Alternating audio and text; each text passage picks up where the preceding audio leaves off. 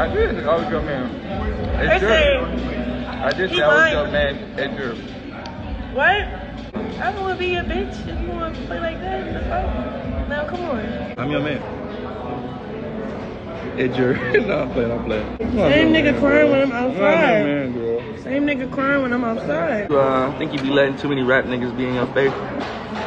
Who that picture? On my Twitter, in your face. It was little baby, but it wasn't like... Huh? You are like on God. It wasn't even like that. Oh, baby? We was talking about you, work. So, saying about me? Nothing, I was just saying how you just like...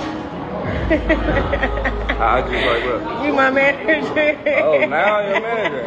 Oh, God. What you want me to say? What he said? What he said? What he said?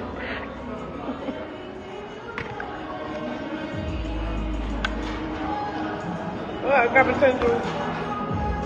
Potential to what? Fuck him?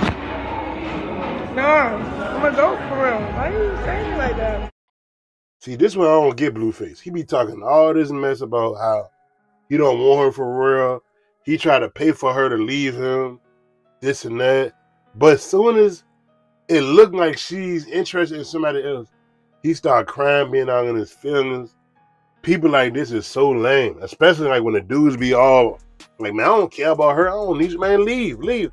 But as soon as you see her in a picture with another dude, now you want to get all emotional, defensive, and say, why you doing this? It's over. Just like Super Bowl, when she was in the picture with Rick Ross, he started getting in his feelings, calling her a hoe and stuff.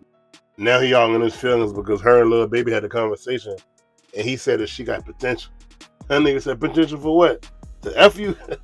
Nigga all in his feelings, but I knew he was just faking it. Like when he was like, oh, I don't want her for real, you could leave. I know he was just saying that because she's the only woman that I see him with consistently. Like, I know it was videos of him and his baby mama together, but I guess they broke up because Chrisean is the only one that would deal with him, like deal with everything that come with him. It's like he got her mind control. Like whatever he say goes, and she's down for the ride. She'll fight, she'll beat up whoever, she'll get drunk with him, high with him, and that's what he wants. He's her enabler. Like he will enable her to destruct herself, whether she's pregnant. I have no idea if she's really pregnant or whatever, but he will enable her to destroy herself. And she's down for the ride. But as soon as he get with a girl that's actually like, no, I'm not doing it, or you need to fix this, you need to fix that, he would leave her. He's like, nope, I don't want her. I want the girl that's gonna put up with my shit and I can enable her to self-destruct. I can't see her with nobody else, and I can't see him with nobody else. Like they both made for each other.